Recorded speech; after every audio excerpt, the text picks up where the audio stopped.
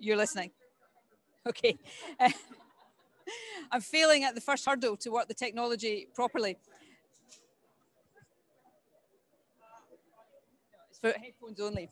And listen, thank you everybody for joining us. Can I begin the proceedings and get us underway this evening by welcoming all of you to Scotland, welcoming all of you to my home city of Glasgow. It is a huge privilege and honour for us to be hosting the world here over this and next week. And I'm particularly delighted to welcome you to this discussion and to the official opening of this multi-level action pavilion. Scotland is hosting this pavilion in partnership with the International Organisation of Local Governments for Sustainability. So over the course of the next 2 weeks, this pavilion will be hosting a range of different events, activities and discussions. And in doing that, it will be seeking to highlight two really important things. Firstly, to highlight the vitally important role that cities, states and devolved nations have in helping to tackle the climate crisis.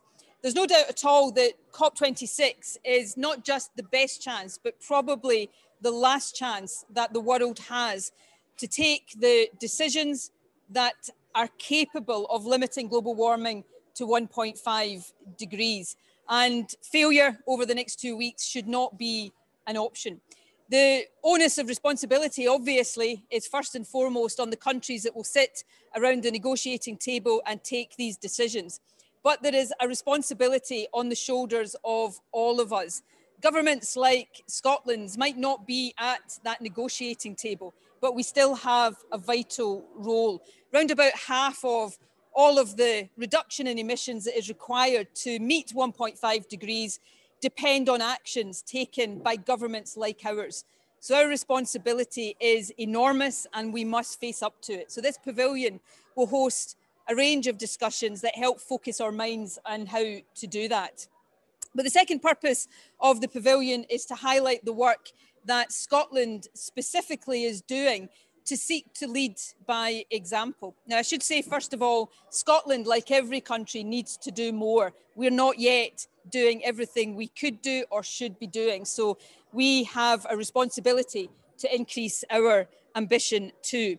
But we have targets for reducing emissions that are not just the most ambitious or amongst the most ambitious in the world, but amongst the toughest. Not just aiming to reach net zero by 2045, but putting a big near-term responsibility on our shoulders of reducing by 2030 emissions by 75%. Is that a tough thing to do? Absolutely. But it is incumbent on every government to stretch their ambition, to do as much as possible, as fast as possible. So we will discuss here over the next 2 weeks the range of activities that Scotland is engaged in. And of course, as part of that is the role that industry is playing in helping us to decarbonise. And playing a leading role, I'm glad to say, is one of Scotland's leading industries, the whisky industry. Can I say in passing how pleasing it is for me to be part of an all-woman panel today as well, which highlights, I think, the importance of putting women's voices more at the heart of this debate. The whisky industry is hugely important to Scotland economically, but important too in the sense of Scotland's brand and international reputation. And it has a good track record of ambitious sustainability targets and of delivery. It is a partner in the United Nations Race to Zero campaign, and its sustainability strategy commits it to net zero by 2040, 5 years ahead of Scotland's target date to reach net zero. So the whisky industry is a shining example for Scotland in so many ways, but not least in the action that it has been taking to tackle climate change. So let me end by again welcoming you all here. I hope you enjoy your time in Glasgow and in Scotland. I hope you get to see some of this, in my completely unbiased opinion, the best city anywhere in the world, if not always the warmest or the driest. But more than anything, I hope what happens within this summit site over the next few weeks positions Glasgow, just as it was the city to help lead the world into the industrial age, positions Glasgow as the place the world took a decisive step forward towards the net zero age. All of us owe that to the generations that come after us. So thank you very much for being here this evening. Enjoy everything Glasgow has to offer.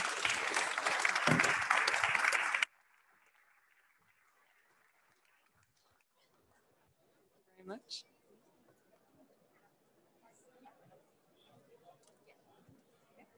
Okay, 5 minutes. Okay, we have the First Minister for another 5 minutes. My name is Becky Paskin. I'm a whisky journalist and presenter, fortunately based down in England, not up in Scotland. But we're here to talk about the shining example that Scotch whisky is setting for the entire world when it comes to environmental strategies and sustainability as well. So as the First Minister just mentioned, whisky is one of the most energy compliant sectors in Scotland, in fact, even in the world as well. And it's a huge growth driver for the British and Scottish economies. So we're here to discuss everything to do with Scotch and sustainability. I'm thrilled to be joined by Karen Betts, the CEO of the Scotch Whisky Association, and Annabel Thomas, the founder of Nc'Nean Distillery as well. My first question to you, Karen. So one of the things we just heard is that the Scotch Whisky Association has committed to reducing further carbon emissions and having a net zero approach to climate by 2040. Can you tell us a bit more about the sustainability strategy and what's brought you to this point so far? Thanks very much, Becky. And yes, it's a privilege to be here on an all-female panel. Really great. So to answer your question, Becky, the Scotch whisky industry has been working on sustainability and environmental issues for getting on for 20 years now. We make Scotch whisky in some of the most beautiful landscapes in Scotland, and it is made entirely from natural ingredients. So that's water, barley, yeast, men, women, and thyme is what creates Scotch whisky. So we have been very conscious for some time that we needed to act to conserve the environment in which we're based, to preserve Scotch whisky's future, but also to ensure that we were properly preserving the landscape for the communities within which we are based into the future. The other reason I think why we have been so motivated to act is because the industry is scattered across the four corners of Scotland. And to that extent, we kind of knew that sustainability solutions were not going to come to us, that we would have to go out and find them. So again, that has driven a lot of the investment that we have made in renewables. And finally, I think, and one of the things that is very clear at COP today is, consumers care about this now, investors care, activists care, regulators care. So to be a responsible industry, we have to play our part. So yes, we have set a new sustainability strategy with 4 big goals. The first is that we will meet net zero by 2040. So we are heavily investing both in renewables and in energy efficiency in order to be able to get there. We have really researched our pathway. We know the sort of next 4 to 5 years of our pathway, but we don't know what will come beyond that. But it will be a mix of things that include hydrogen, biomass, anaerobic digestion, geothermal, wind and electrification. We've also made commitments about our water use, to bring all of our water use within a responsible level by 2025 and to play our role as responsible stewards for Scotland's water.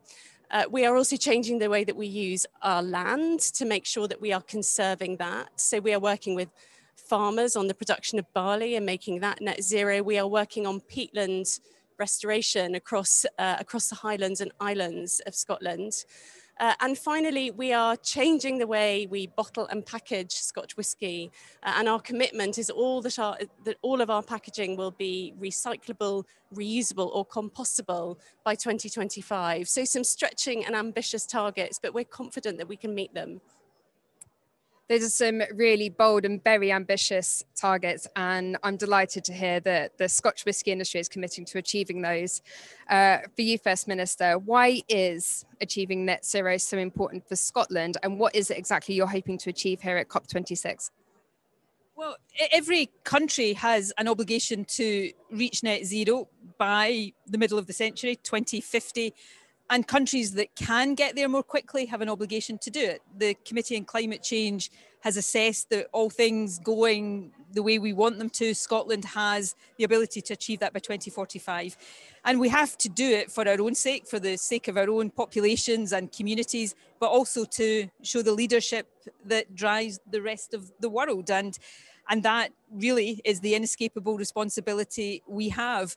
What we hope to achieve at COP26 is to play our part, however big or small that might be, in trying to drive the world in the right direction. I sat through the opening ceremony earlier on, and I defy anybody to sit and listen to the power of those presentations and come away with anything other than a renewed determination. We're the generation that has no excuse. We know what will happen to the planet if we allow global warming to stay on the path it's on, but we also know what we need to do to stop that. So we can't be the generation that effectively sits back and allows the planet to die. That would be unconscionable. So all of us, big countries, small countries, have got a part to play in making sure that doesn't happen. And we've all got that responsibility. And speaking of generations, obviously Scotch whisky has been an industry that's been around for hundreds of years. There are distilleries that are over 200 years old within Scotland, but part of the next generation of distillers making whisky is Nc'Nean. So Annabel Thomas, you founded Nc'Nean, and from the start, your goal was to be a net zero distillery. Can you tell us a bit about what that means, what you set out to achieve, and what exactly you're doing at Nc'Nean? Thanks, Becky. So yeah, at Nc'Nean, for me, business as usual when we were setting Nc'Nean up, which was only 8 years ago, which is small fry in the history of Scotch. Sustainability is key. Business as usual is not an option anymore, and we wanted that to be at the heart of the business from the very beginning. The key, we've said, Scotch is a very energy intensive process. Those beautiful copper stills take a lot of energy to heat up, and that was really our focus. We chose biomass, which is one of the energies that Karen mentioned. We chose it because we're in a very remote place and we have biomass on site. It made sense for us. It's not the right answer for everybody. But we've also tried to look at everything else that we do as well. So we have a closed loop water system. We are recycling all of our waste to the land. Packaging, also Karen mentioned, is critical. It's in our supply chain, but we have control over it. We use 100% recycled glass for our bottles, which was a first in the Scotch industry. And finally, we source organic barley. And I think as an industry that buys a lot of barley, in particular a lot of barley in Scotland, we have a great responsibility to try and work with the farming industry towards as sustainable, regenerative process as possible. Thanks. Oh, we're just swapping out now. So thank you very much, First Minister, for coming off. Nice to have you. Can I please welcome to the stage Mari McCallan, who is the Minister for Environment and Land Reform. Thanks for joining us, Mari. So as Annabel just mentioned, I think those initiatives that look at using things like recycled glass to make bottles and sustainable packaging doesn't necessarily mean that you're looking at an inferior product. In fact, Nc'Nean's bottles are some of the most beautiful in the industry that you can find right now. And if anyone is sticking around until the end of this panel discussion, there'll be some lovely Nc'Nean cocktails coming out too, so stick around and enjoy some of them. As the First Minister alluded to in her speech, she mentioned that this is an all-female panel. It's quite an anomaly, actually, within the whisky industry, which is very male-dominated, to have 4 women on a stage talking about whisky. It's something that I know all of us are striving towards, is greater diversity and inclusion within the Scotch industry. But my question to you, Karen, how can the sector improve women's leadership, particularly in the industry, and why is diversity and inclusion so important? Thanks very much, Becky. I think diversity and inclusion is really important to the industry. We launched an industry-wide diversity and inclusion charter last year, so it's been going for just over a year now. And that was really in recognition of how seriously the industry takes issues of diversity and inclusion to make sure, fundamentally, I think, that there are equal opportunities in the industry, that whatever your diversity, there is a place for you to succeed and thrive in our industry, whether that's about ethnicity or religion or disability, visible or invisible, whether it's about fairness for the LGBTQ plus community. All of those things we want to make sure are right in the industry. And we were also conscious, as you have alluded to, that we are a traditional manufacturing industry. And to that extent, we have seemed male dominated in the past. I think that is really changing. And I think that the four of us are on the panel today is part of that change and evolution. But, it's a bit like sustainability. We are on a journey with diversity and inclusion, and we still have challenges ahead, and we still have a way to go. But, the companies, the member companies of the Scotch Whisky Association, the vast majority of the industry, do take it really seriously and do really want that change and that support for people, whoever you are. Come and work with us, come and have a successful career, come and thrive in the industry. Whisky is for everyone. Very well said. And I think this evolution of making this industry more accessible to the next generation and leaving the planet in a better state for the next generation also plays into the idea of diversity and inclusion. Let's make this industry, the Scotch whisky industry, more inclusive and welcoming, so the next generation have careers that they can look forward to. And in particular, I know Annabel's been doing a lot of work in this area with Nc'Nean, with encouraging women to come in and take on work experience placements to encourage more women to think of distilling and whiskey as a career path. Can you tell us a little bit about what you're doing in that area? Absolutely. So this is not something that I came into the industry with a mission to change, actually. It's something that evolved because a lot of people looked at me and said, but do you even like whiskey?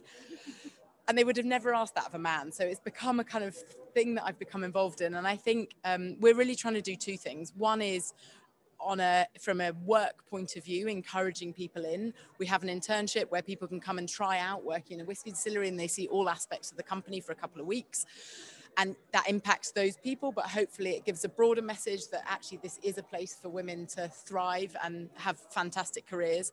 And the other thing we're trying to do in our external messaging, in what you see on Instagram, what you see on our website, making sure that we show a very diverse group of consumers consuming our whiskey, and demonstrate that the industry is actually a very open place with, plenty of different people in it. And I think that's the way that we'll make progress. Could I add something to bring in you, Minister? So, one of the things that Annabel has alluded to is it's quite often hard in some of the parts of Scotland where we run sites to persuade young girls and young women that the whisky industry offers them really brilliant careers, and really brilliant careers that can stand them in good stead for the rest of their lives. They can work in Scotland, they could work overseas. So part of the challenge I also think we need to overcome is much better partnering with the schools and the education system, so that young people understand the careers that are available to them from an early age, and don't take decisions that kind of would count them out of a career in the whisky industry before they've got to that stage. No, thank you. Thanks, Karen. No, I quite agree. And I think that the areas that you're talking about are rural areas. And, as a rural MSP and as a young woman in politics, I can quite understand how those issues don't always conflate. But I think there is probably nothing more inspiring to young women potentially looking to get into the industry than seeing leaders like you. And you and I, Karen, have met on a number of occasions, and I've always been so impressed by how forward-looking you are, and particularly in some of the peatlands work that we were doing. But just on the wider point about young people and skills, I really hope that COP26 being in Scotland and the legacy of that can be really centrally about skills and about careers for young people. I hope that this excites them. I hope that it encourages them to find their path in a sustainable career, which of course could be in the whisky industry.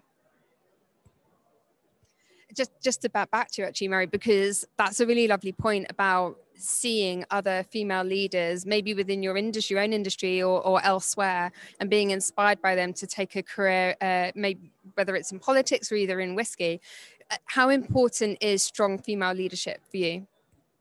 Yeah, I mean, it's very important indeed. In fact, I've been reflecting, being at COP26, that as a young woman, as a young politician, it takes having a leader like the First Minister, who we've just heard from, to believe that young people deserve to be heard, young women deserve to be heard, for her to appoint someone of my age and stage in this role. And I just feel very fortunate that in Scotland we do have the First Minister, and she's certainly an inspiration to me. And as I say, for young women looking at people on this panel, that will be deeply inspiring to them as well, I'm sure.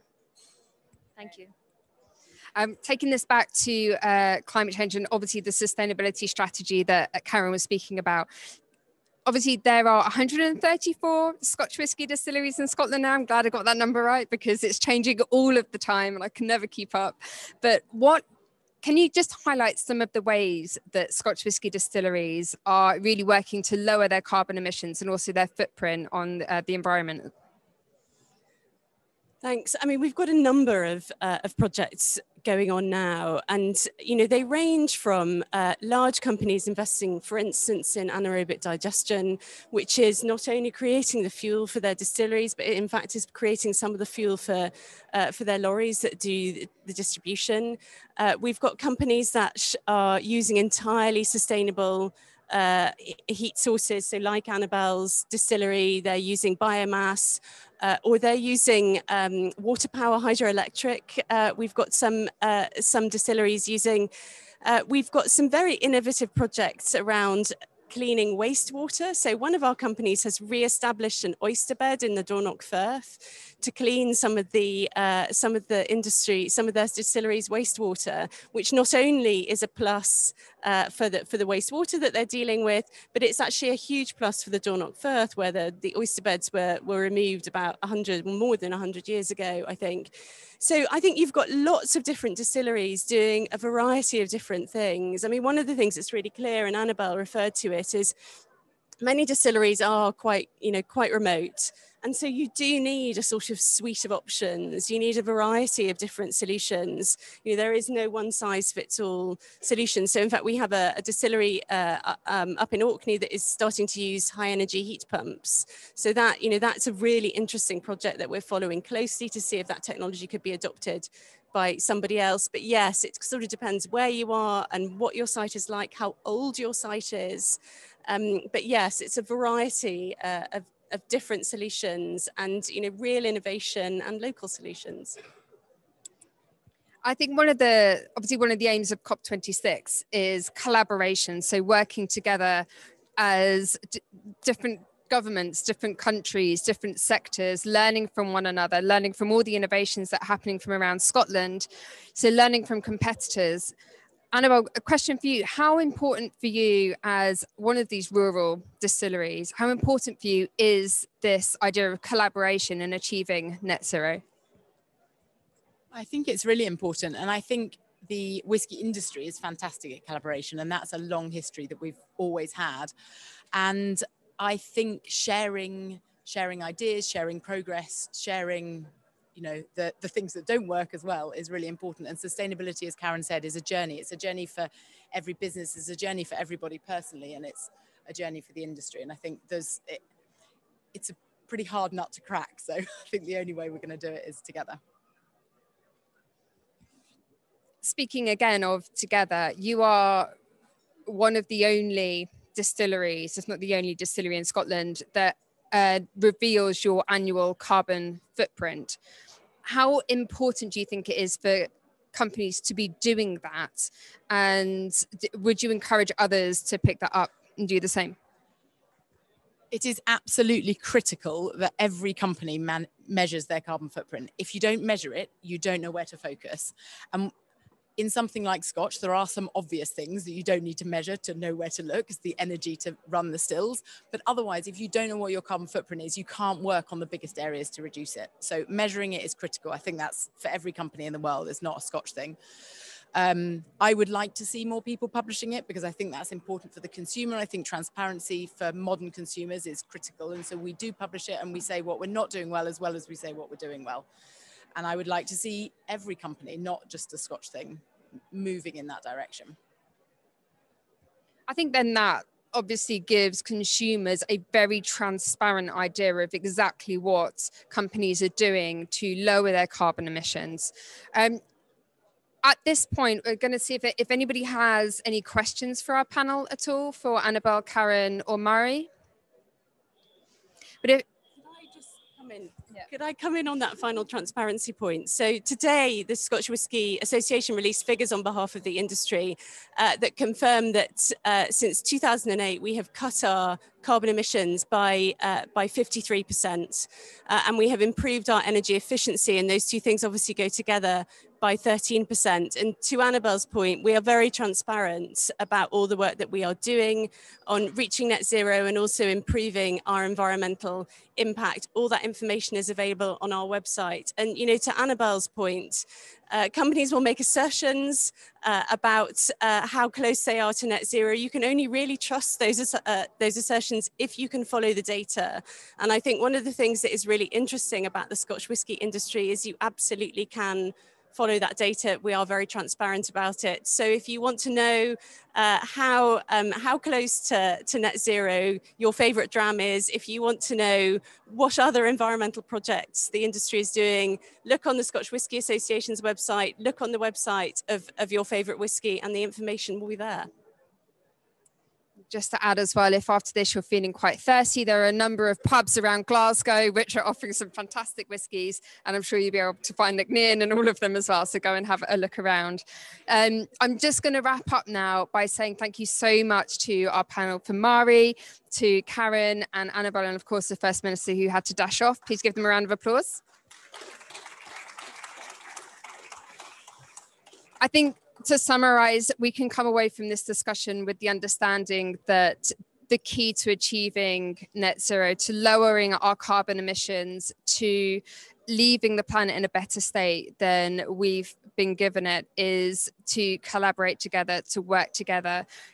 Only by working as a team can we actually achieve those goals, and to give the next generation a chance, not just in the Scotch whisky industry, but in life as well. So thanks everyone for... Yes, thanks everyone for joining. That was Annabel telling me, can you ask them to stay around for drinks? Because we've got lots of whiskey that's been poured. Yeah, round of applause for the cocktails.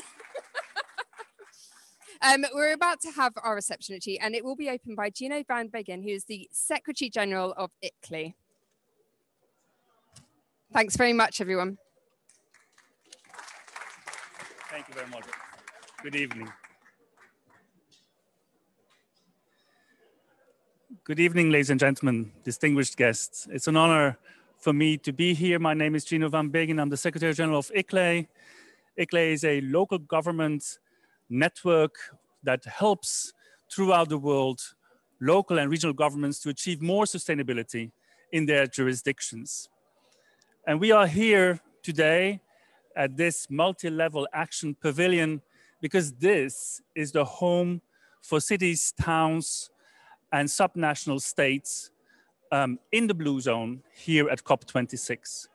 And the reason why we are here is because we have an invested interest to influence the negotiations on the second phase of the Paris Agreement implementation. We think that parties must collaborate with other levels of government, be it at the city level, at a municipal level, at regional level, or subnational level. Keeping us on a path towards 1.5 will never be achieved by the parties alone. We need the industry, we need the private sector, we need the academia, and above all, we need local and regional governments. We have started this process of influencing, advocating for local and regional governments since 2008. And since then, we have each year been able to set up a home for cities and towns and regions at these COPs. And here I would like to thank very, very much the Scottish government, the First Minister, and in particularly the entire team here at the Scottish Government for the relentless work of bringing this pavilion together. It has been a particular difficult situation because of the pandemic conditions under which we all have to work. But I think that it is great to see that today we are here together, although in limited numbers, again, due to the pandemic, but we are also virtual. So everything that we do here for the next 10 days or 2 weeks is being transmitted worldwide. And already here, when we opened the session, there were 3 governors, 8 mayors already just for today, and this will continue. So we will be, and talking also to local and regional leaders from around the world as well, who are watching us here and working with us towards our other partners here at the in the Blue Zone, and in particular the parties. So we have set up together with the Scottish Government and with their generous support a full program of 2 weeks of sessions, and I invite you all to remain with us also in these 2 weeks. But for now, I would like to open this pavilion officially.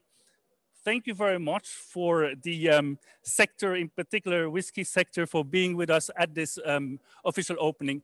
Thank you again to the First Minister and the entire team of the Scottish Government. Thank you so much.